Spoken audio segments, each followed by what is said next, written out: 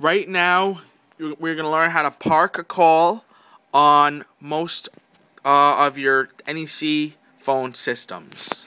Parking a call is basically another way of putting a call on hold, that you can pick up the call from any extension in your system. Rather than putting your call on hold, you park the call.